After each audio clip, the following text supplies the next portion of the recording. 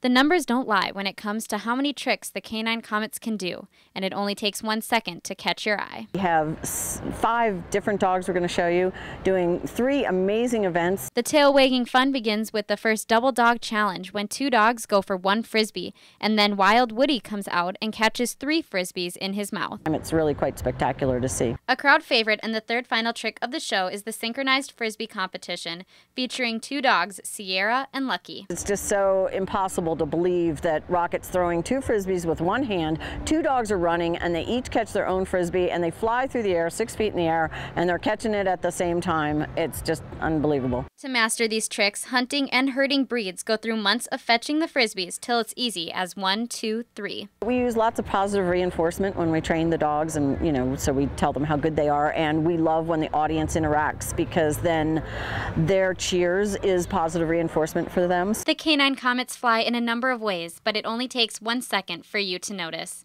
In Minot, Alexis Arthur, KX News.